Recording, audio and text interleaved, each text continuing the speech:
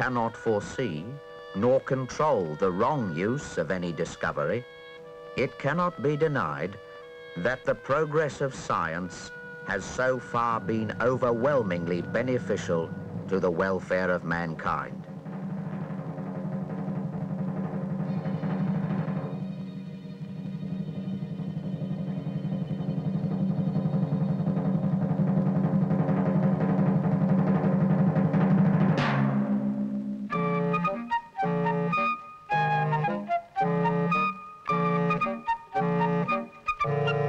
He was born to James and Martha Rutherford in this small house in Spring Grove, New Zealand, on the 30th of August, 1871. The parents were hard-working residents of a colony scarcely 30 years old. Martha as a primary school teacher, and James as wheelwright and farmer, of rugged countenance and resourceful. These qualities would endure in their child Ernest, later Lord Rutherford of Nelson, at present the fourth son in a family of 12. The Rutherfords moved to Fox Hill. The children went to school where they might receive every opportunity despite their isolated situation. In fact, as the settlers of Nelson sought the better life, they were sure they could provide their children with an even better education. Again, the Rutherfords moved to the neighboring province of Marlborough. James hired a small boat which took them down the Pelorus Sound and set up a flax mill at Havelock. Ernest went to yet another school.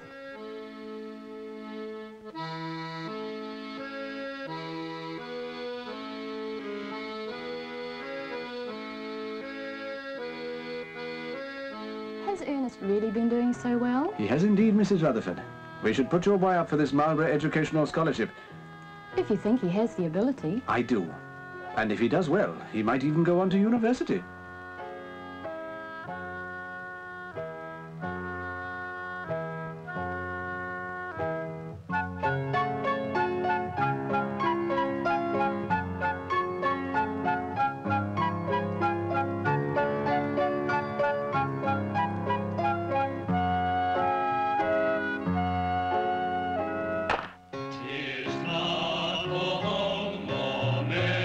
With 580 out of 600 marks, Ernest Rutherford was placed in the 5th form at Nelson College.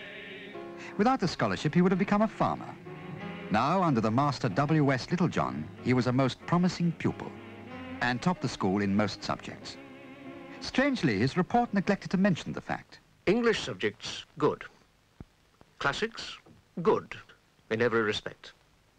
Mathematics, 85%, working steadily, has undoubted ability. Modern languages, pronunciation neglected, but improving. General remarks, a very good boy from whom one may look for good results in the future. Signed, J.W. Joint, Headmaster, 1889.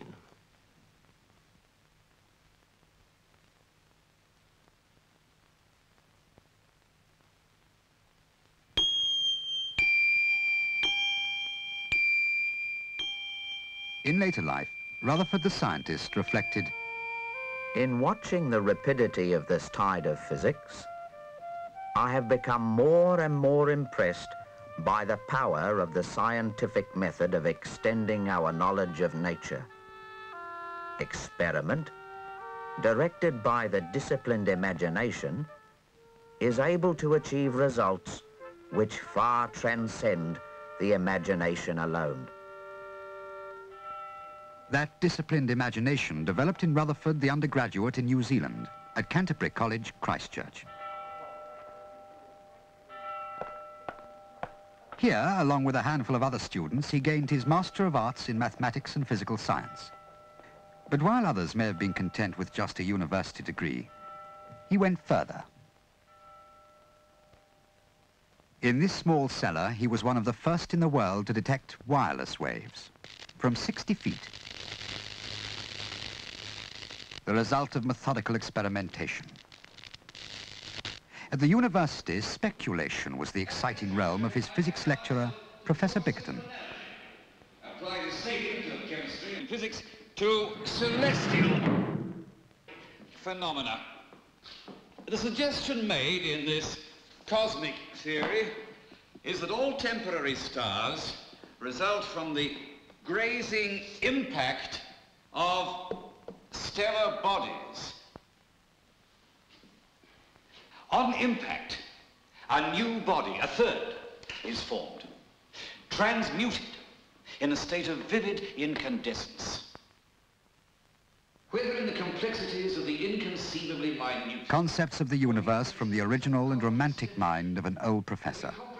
A theory of cosmic impact stored in the subconscious mind of a young graduate, and in later years perhaps revived by his disciplined imagination in the discovery of the atomic nucleus.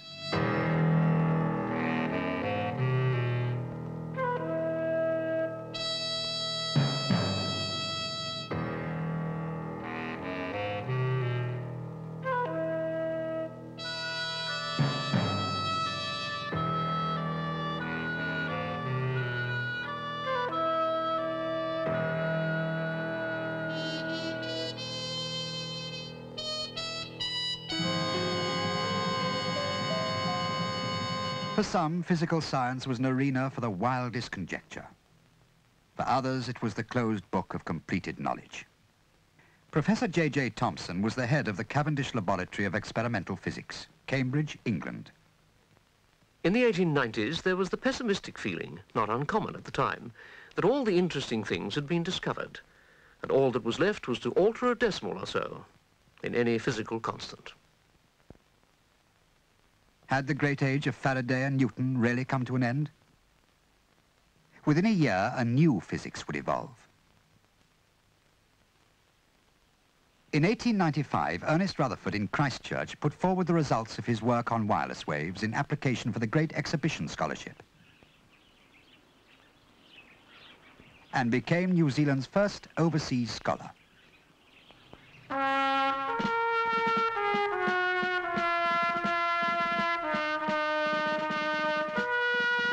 For centuries, man could only imagine the minute atom and gaze blindly at the endless universe,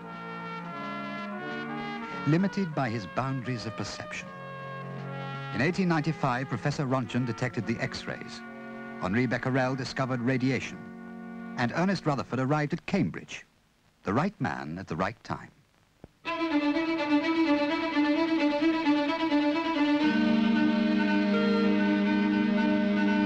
Today has been wet and cold, but I've had quite a gala day. In the afternoon, the Cavendish Society met. The professor invited me to go for a match of golf with him last Wednesday. Of course, I didn't know anything about the game, but the professor reckoned he could teach me. At Cavendish, Rutherford perfected the work on radio waves and turned to new fields. As he wrote to his mother, I've been working pretty steadily with Professor J.J. Thomson on the X-rays, and I find it pretty interesting. To his wife-to-be, he enthused, Don't be surprised to see a cable that yours truly has discovered half a dozen new elements. Discovered. He identified the alpha and beta particles in radiation from uranium, and having set the course of his life's work in nuclear physics, returned to New Zealand, where in 1900 he married Mary Newton and took her to Canada.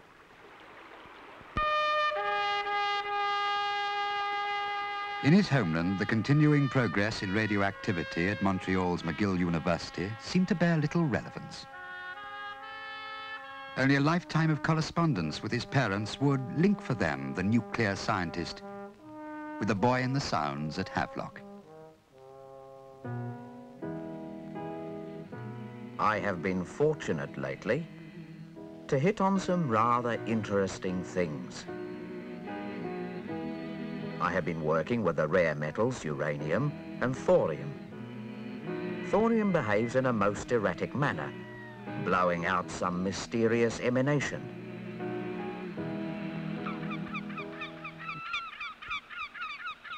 What is more, the emanation makes other bodies radioactive in contact with it.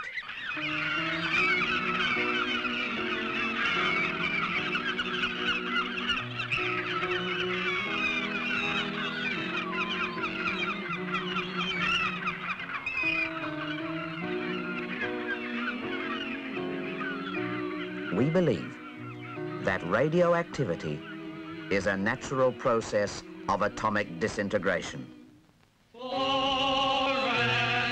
Alpha ray is a thing to pay, and a Nobel Prize one cannot despise, and Rutherford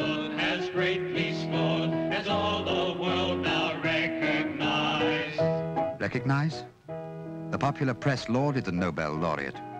But for the man in the street, atomic disintegration meant nothing at all. The implications even puzzled the scientists. In 1911 at Manchester University, Rutherford set off an experiment with his alpha particles and aimed them at the atom. An electroscope looked on as I made that gas conduct. A thin sheet of gold is placed in the path of a beam of alpha rays. Some entered the atoms, others were deflected, but some actually came back again. As surprising as if a gunner fired a shell at a piece of paper and the projectile bounded back. Bounded back. Now Rutherford had a theory of the structure of the atom. It contained a surrounding negative field of electrons, and it had a positively charged nucleus. What an enormous power it must have indicated to Rutherford to scatter his alpha particles. For mankind, what boundaries of perception would be swept away by knowledge of this tiny microcosm of the universe?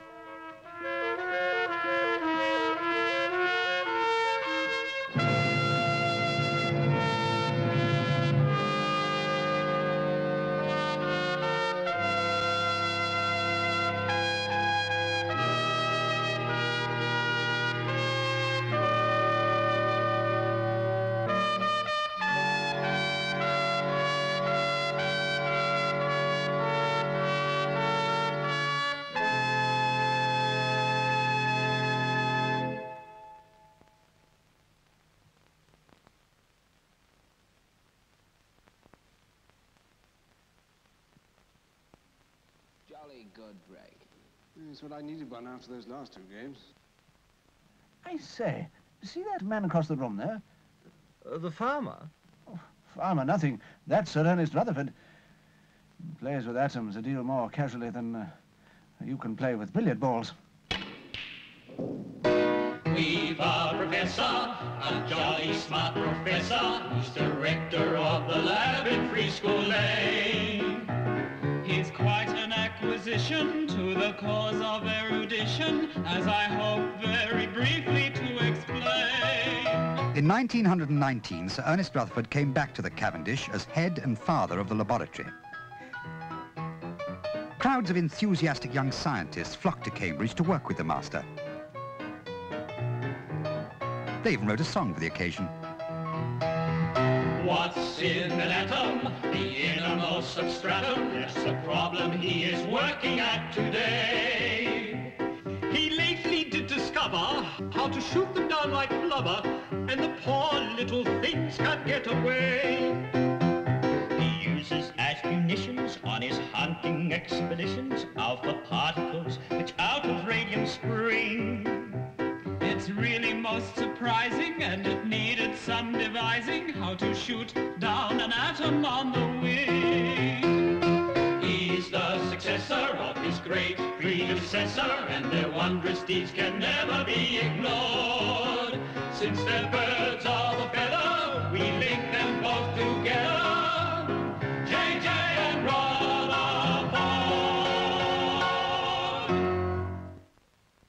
Left England on July the 25th for New Zealand to see the family, and especially my mother and father.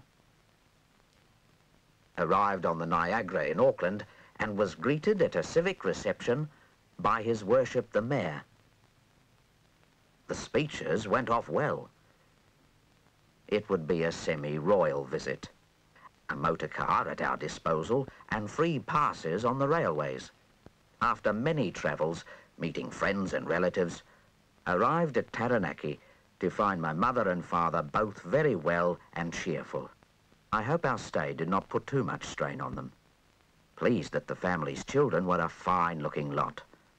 But on my journeying, disturbed that many forests had been cut down and burnt. More speeches in Wellington. And sailing south, saw I was coming within the home region. Havelock is very little changed, and after 35 years, arrived in Nelson, lectured, and was photographed. It all went off very well. At Christchurch, The university had decided that celebrations were to be the high-water mark of doings in New Zealand. The next evening, I gave a formal lecture before a large audience, which went off without a hitch. Spent the last day in New Zealand at Wellington, searching the streets for the crew of our ship. To New Zealanders on his 1925 visit, there was nothing of the professor about Professor Rutherford. Then, at Newnham Cottage, he received news of the death of his only child. He became a little older and more purposeful. It was now freely rumoured that something new was underway at Cambridge, and there was a peerage. Now, Lord Rutherford, honour more yours than mine. Love, Ernest. Martha Rutherford was now aged 89, and she could be proud of her son. Gone the primitive apparatus, an advanced technology, the nuclear accelerator, and the neutron, fired by a 500,000-volt charge of electricity to split the atom.